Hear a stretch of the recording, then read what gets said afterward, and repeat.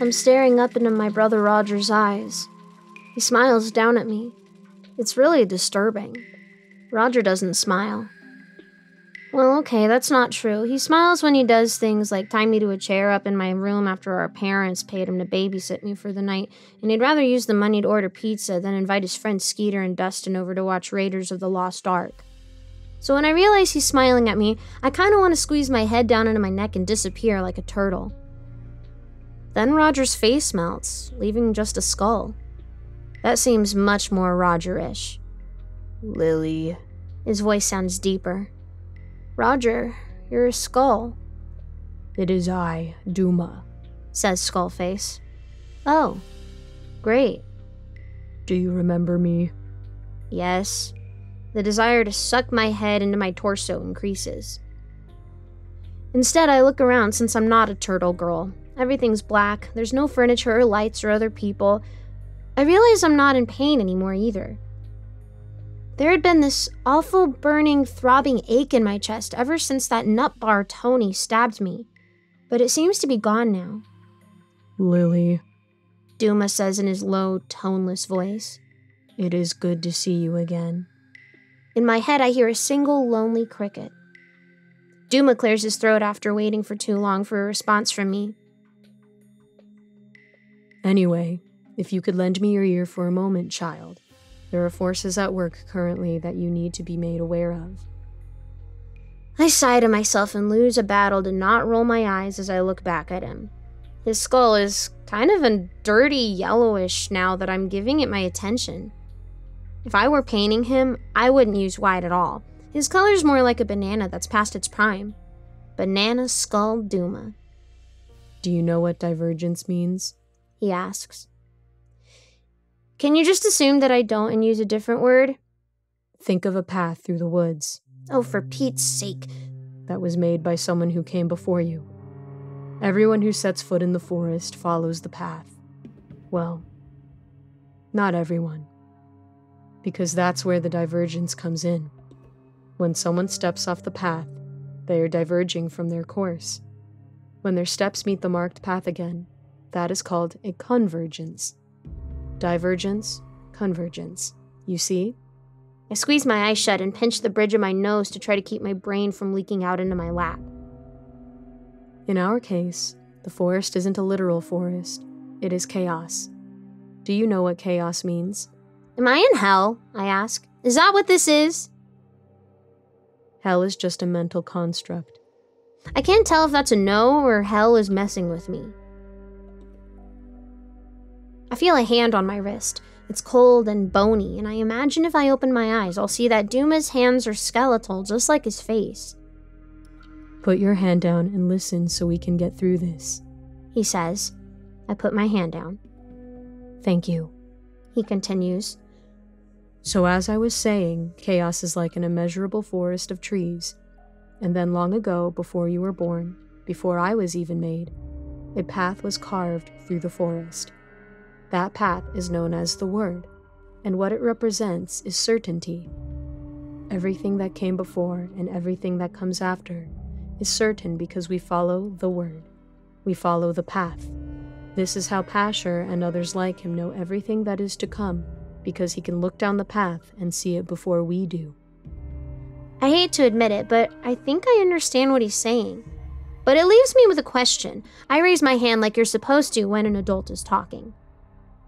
What is that? What are you doing? Duma sounds confused. Has nobody ever raised their hand in front of him before? I have a question. Okay. I hesitate because I don't know if his okay means I can ask or if he just understands why I'm raising my hand now. So if we're following the path, the Word, what exactly is the point of my ability to see things before they happen? Even if I say or do anything, we stay on the path, don't we? There's this weird creaking sound and I quickly realize it's Duma's bony face curving up into a smile. Oh, good gravy, please stop smiling. I'm going to have nightmares for the rest of my life now. Excellent question, he says. That's why I was telling you about divergences. You see, there's this concept called entropy And, "Can I just wake up and let Tony finish me off, please?" What it means, basically, is that the path is not a thin, straight line, but is actually a multitude of lines that all lead in the same general direction. You can set foot off the path a step left, maybe a step right, but as long as you don't step too far off the path, you reach the same destination, just with slightly different variations of events. What happens if you step too far off the path? I told you. Chaos. I don't know, chaos doesn't sound that bad. It sounds like I can make a big change in the course of my life or the lives of others. Like, what if I hadn't told Roger he was going to die and then we didn't get in that accident and he didn't die? It seems to me that Roger still being alive would have made a pretty big change in a lot of ways. Maybe my parents would still be alive too. In a way, Roger dying led to my parents dying. I wish I could go back and change that, but Samuel offered me that chance and I didn't take it. Was he trying to lead me down the path of chaos? Oh shit, Duma's still talking, but I haven't been listening. And that's where you come in. He looks at me blankly, which isn't saying much because his face is a skull and blank by nature. His mouth creaks back down out of the smile it had been in. He probably sees the look of panic on my face. Try to look less panicked, Lily. Oh, crud, that's just me panicking more. Were you listening to anything I just said? That's where I come in. I learned this trick from history class. Just repeat the last thing you heard and you're good. Yes, so over the millennia there have been only a scarce number of significant divergences. That's not to say that the word is flawed in any way. Never think that. But there have been times where it was decided that a significant step off the path, just for one or a select few individuals, was acceptable as long as we ensured that they were guided back into step and not allowed to deviate into utter chaos. I really wish he'd stop using all these big words. The only reason I even know what deviate means is because my Uncle George had a deviated septum, and I learned that deviate means to snore really loudly. Duma looks down at me. Any questions? Yeah, I clear my throat. I thought you were supposed to be the angel of silence. We have a short staring contest. I lose because Duma doesn't even have eyelids. Or eyes. I think that's kind of cheating. He gives a heavy sigh, then clenches his jawbone. I can see his teeth grinding against each other slowly, back and forth. Teeth grinding is another thing my Uncle George did. They called it nocturnal bruxism? I think they just want to make grinding your teeth sound cool. Burial! Duma suddenly shouts, startling me back from my thoughts of my Uncle George snoring and grinding his teeth. Yes? Comes a voice from out of nowhere. Run the projector. Duma says coldly. Let's just be done with this. I can see her eyes glazing over. Suddenly, a screen lights up in front of us. It looks a lot like the film screen from the movie theater I sat in with Roger and then later Raziel. I look around, but there's no actual theater. No seats, no aisle, no popcorn on the floor, no floor. What happened to the movie theater? I asked. The screen flickers yellow-white with burnt edges like an old piece of paper. I hear a hiss pop from behind me, followed by the sound of a film reel flapping. Someone mutters words of annoyance, and the screen turns back off, leaving us in the dark again. We're in the process of dismantling this false actuality. Can't have any more dreamers accidentally stumbling into your little dark fantasy world. Any more? Duma clears his throat nervously. It's not comforting when the angel of death clears his throat nervously. There was a young man from Brussels who found himself here after experimenting with hallucinogens. It's not unheard of. In any case, this wanderer happened into a large, warped section of the library you created and was viciously mauled by some sort of enormous ungulate. When I get out of all this, I'm really going to dedicate myself to improving my vocabulary because I understand almost none of what he just said. Someone was experimenting with halogen light bulbs and somehow got trapped in the town library where something big drove him to the mall. I'm pretty sure that's not what he meant, but it's what I heard. We don't even have a mall around here. The film starts back up with a whir and we're seeing a familiar place. My old home. It's clearly a long time ago because we're floating over the living room and there's this old checkered couch. It's gray tone, but everything is gray tone. The couch was green. My parents got rid of it after toddler me threw up while watching The Little Mermaid with a babysitter, and she didn't notice because the sick went down the back of the cushions while she was getting another big bowl of popcorn made. Roger was with my parents at the time because it was open house for his elementary school. The sick soaked into the upholster of my couch until nobody could stand, pretending they didn't notice the smell any longer, and my parents finally investigated and found my month-old toddler puke. I only know the story because my parents loved to tell it every time we had guests over who commented on how nice our new couch was. This may feel a bit disorienting, Duma's voice says. I can no longer see him. I've been through this before. I try to shrug, but I've become just a floating, disembodied pair of eyes watching things unfold. I hate this feeling. Below me, a door opens somewhere and then closes. I only hear it. My mother's voice. She's talking to someone. We drift downward until we're sitting beside the couch. Roger walks into the room holding Pasher, and he flops down face first onto the couch. I don't think we're at the point where toddler me puked in it yet, so it should probably smell all right to him. Roger, Pasher says in his always calm voice. I feel a little pang of sadness in my heart. It actually really hurts, like a sharp needling sticking me inside. Roger responds. He rolls over and sits Pasher on his chest. Am I crazy, Joe? Or are you real? Like, really real? Actually, don't answer that. If you're real, you'll say you're real. But if you're not real, you'll still say you're real. Why can't I just be normal?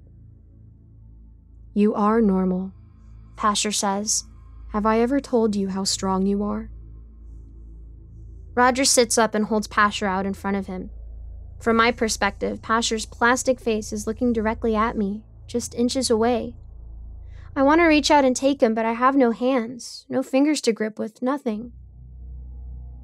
My own mom is afraid of me, Roger says in a voice that cracks with emotion.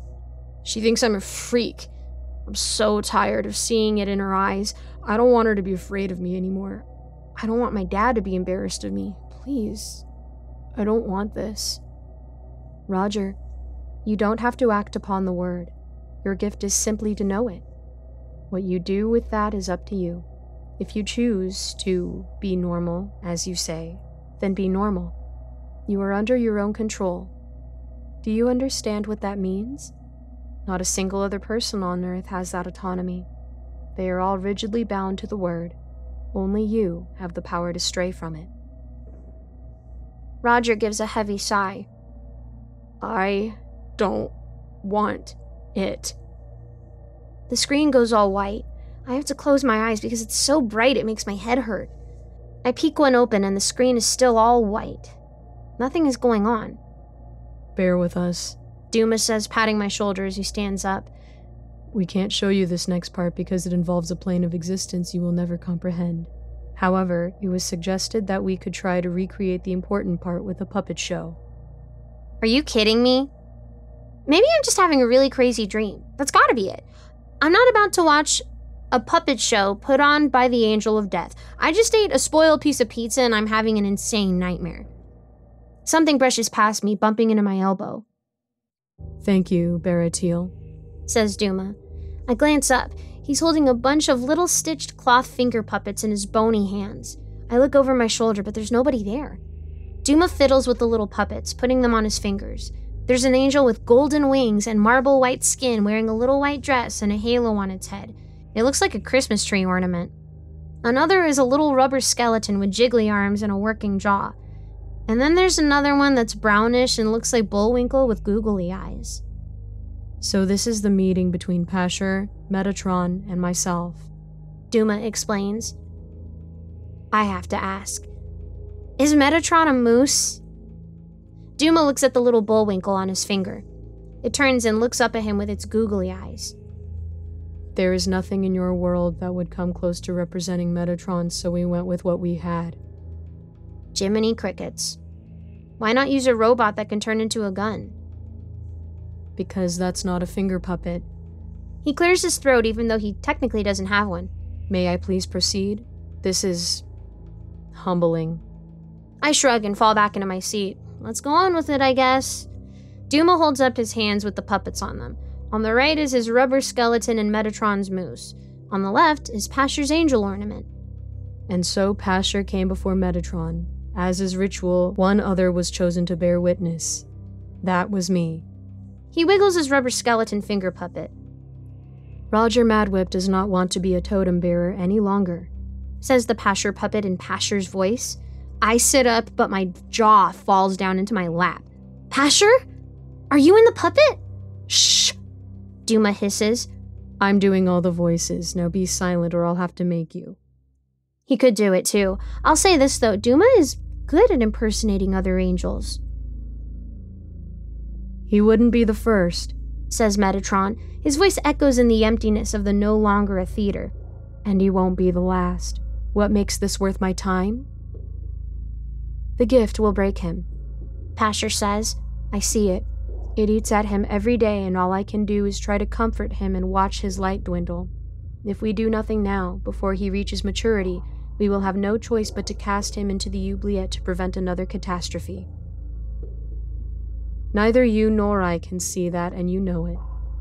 Metatron snorts. We've passed on the totem to another before, says Duma. Or rather, says Duma's puppet of himself. Metatron turns to Duma. I see now why you chose Duma as your witness. No one else would stand with you on this matter, would they? Because we all remember the death toll from the last time we allowed ourselves to stray from the word in this manner. Duma stiffens. Real Duma. I mean, not his little rubber puppet. I wonder why he seems so suddenly offended by the words he's reciting as if he didn't hear them before. I am here because I believe in my brother, says little Duma. If Pasher believes this must be done, then so do I. We cannot go against the word, Metatron says sternly. Pasher's angel ornament nods. But what if we were to reinterpret it? The moose and skeleton look at each other and then back at the angel. What do you mean? Asks the moose. Moosatron. I'm calling him that from now on. I have looked at the word. The word says that the child of John and Catherine Madwhip is the knife that cuts the veil. The word says the child, not Roger. It's not very specific. Why is that? All things are intentional with the word. Real Duma looks up at me. His hollow eyes want to suck me in. I look back at the puppets because they are less likely to show up again in my nightmares. Although I'm still not sure if this is one or not. You speak of the other child. Moosatron leans its head back and its little felt hoof reaches up to stroke its chin. Okay, I snap. I get it. You guys decided to make me have the totem instead of Roger. Duma lowers his hands with the puppets on them. Yes, but... Yeah, I kind of figured this out way back with the whole movie. The puppet show was seriously unnecessary. You don't understand. Hello? Roger had the doll. Now I have the doll. You forced it on me and screwed up my life instead of Roger's. What's not to get? Nobody forced the totem on you, Lillian. You were offered it, and you took it. I bang my fists on the chair arms in anger. I want to punch Duma in his stupid, skinless face. I was a baby. You could have handed me a mummified cat turd, and I'd probably have taken it. I pause and consider what I just said. Probably. Pasher believed in you. When he suggested that the totem be offered to you, personally, I was aghast. I had thought we would be giving it to someone stronger. Thanks, I mutter. I was right, of course. You are too weak to bear this responsibility, just like your brother. Honestly, I don't know why Pasher insists on working with children. Hey, screw you, Skeletor! I yell, jumping to my feet and jabbing my finger at him. I'm not weak. I'm stronger than Wonder Woman. Did I just curl up and cry after you all blew up my parents? No. Well, actually, yes. But only at first. And then I got right back on the horse and started taking things into my own hands. Duma brushes my hand away. By taking things into your own hands, do you mean having this giant tantrum? Summoning demons, wrecking havoc thing you're doing? I shove him with both of my hands. He doesn't move, of course. I just end up sliding backwards instead. He doesn't say anything, but if he had skin on his face, I bet anything he'd be smirking at me. I hate Duma! Ah yes, physical confrontation, the last act of someone with no argument left. Who are you to judge me? I say through gritted teeth. That's Jophiel's job. Maybe you think you know better than him? I stood in his fire and I came out clean. Could you do the same? I don't even know where these words are coming from. Duma shifts ever so slightly, just the slightest step back. It feels good to notice. If you're so strong, why are you here? He asks. It doesn't sound like a challenge. It sounds like a sincere question. What do you mean? Who am I? That's a weird question. You're Duma. No, Says Duma. that is my name. Who am I? Who am I? I'm less sure this time. The Angel of Death? We could have had anyone sit here and put on this sad puppet show for you, but I performed it despite everything because I had to be here anyway. Do you understand? I had to be here. My body goes numb. I can't feel my legs. I actually look down to be sure they're still there. Yep, still there. While I'm looking, I notice that my pajamas are all sticky looking. There's a big black wet mark on my tummy area. The edges of it are red. What's going on? I can barely hear my own voice. I'm whispering because I don't really want to know the answer. What's happened? You've died.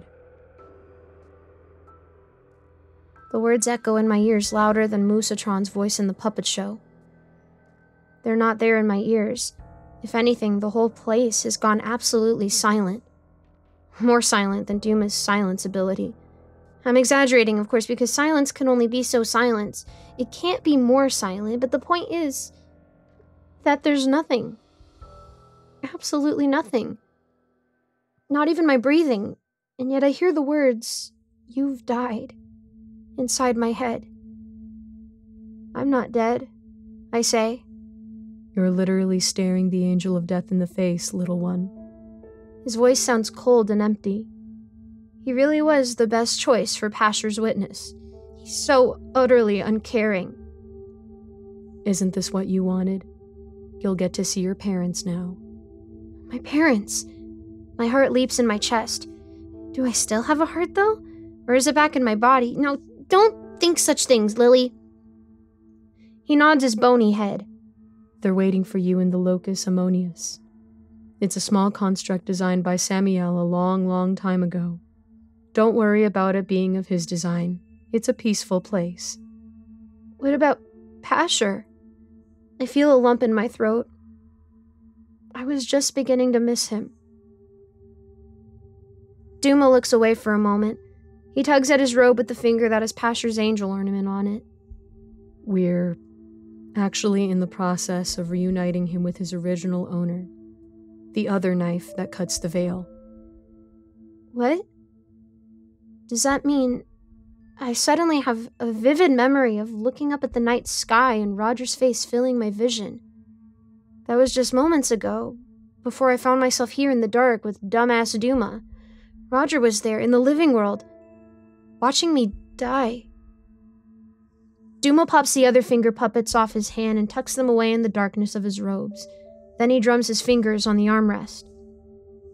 He tilts his skull at me ever so slightly, expectantly. Roger was sent out under the pretext of cleaning up your mess with that demon you let possess you.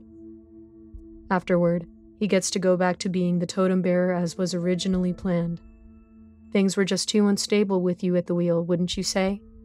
He exercises that little pest. You come with me to be with your parents. Everybody's happy. So, all loose ends tied up, yes? But I don't really want to be dead. I swallow the lump. I want my parents to be alive again. I want to grow up with them. And Roger. Duma sighs. You are trying my patience. I'm not going with you. The room goes dark. No, the light from the projector just turned off, but at the same time, Duma has gotten taller, more menacing. He seems to loom over me. He speaks. His voice is dark and terrible and frightening. You are coming with me, Lily Madwhip. No! I scream at him. I have stuff to do! Whoa! His voice sounds different, younger, more surprised. No, wait, that's not his voice. It's Roger's voice. I'm lying on the ground, staring up at the night sky again, and Roger's looking down at me with a shocked expression. I thought we lost you for a moment there, he says. His eyes are dripping with tears and he smiles down at me. It's really unnerving because, as I said, Roger almost never smiles. Maybe they messed with his brain or something? Please stop smiling at me, Roger. It's weirding me out. Why is my face all wet? I manage to choke out. My tummy burns and I still can't feel my legs. Have you been crying on me? Somewhere close by, someone else grunts and yells something nonsensical. I don't recognize their voice. Sounds like there's a fight going on, like a pair of angry dogs wrestling each other. Roger lifts my head and hugs me to his chest. He rocks me gently. I am thoroughly confused. I almost wonder for a moment if I'm dreaming for real this time, except I'm in too much pain and I wasn't before when I was with Duma, so this has gotta be the real world because everybody knows the world is painful. My lily bird, Roger says softly, petting my head. Oh, my lily bird! I cough up some blood and try to wipe my mouth with my sleeve, but I can't lift my arm. What the F is going on?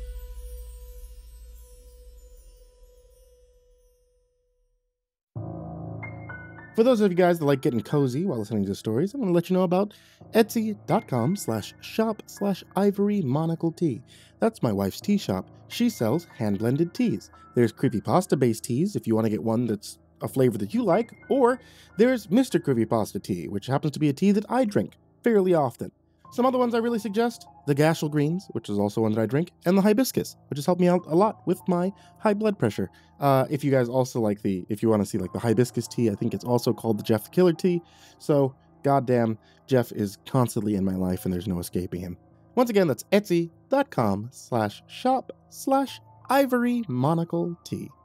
A big thank you to Jordan Alexander Sanchez, Jakob Fenske, Stephanie Butler, Jordan Humble, Chance Burnett, Diana Kraus, BrimstonePandemonium, Caltuna, William Wellington, Emma, Brenna Crow, LaQueda Canizales, Smiley the Psychotic, Dante Kinkade, SimbasBloodyMojo, Mephistopheles, CursepoxPrimarch, Bastion Beefcake, M, Jesus Cornejo, Yarghoul, Clownable, Amber Clark, Jay Kearns, Dakota Lane Whetstone, Himbo Jerry, Crusader Chocobo, Adamarius, Estabine, Nit Cull, Our Minsect Time, Xylobones, Angelus, Seclude, Salty Surprise, Lebeda Galvin, That Creepy Chick, Red Shadow Cat, Turtleman, Carolinian, Mr. Marcus Blitz, Ika Limchalk, Dirty Diver 030, Matt Bach, Voice of Sand, Pikeamel, Melted Lake, Tali Sue, William King, Darth Miver, Sashi Suzaku, Coconut 509, Stricket, Freddy Krueger, Lisa Cottrell, Hades Nephew, Acid System, Mog, Kiwi the Sloth, Fester's Lampshade, Nico Kyle, The Ginger Bros, Aaron Stormcrow, Daniel Polson, and Corey Kenshin. To all of you guys, I cannot thank you enough. Thank you for being a huge support to me. Thank you to everybody who's in the description down below, and thank you to everyone who can even support $1 just on Patreon to help keep the content coming.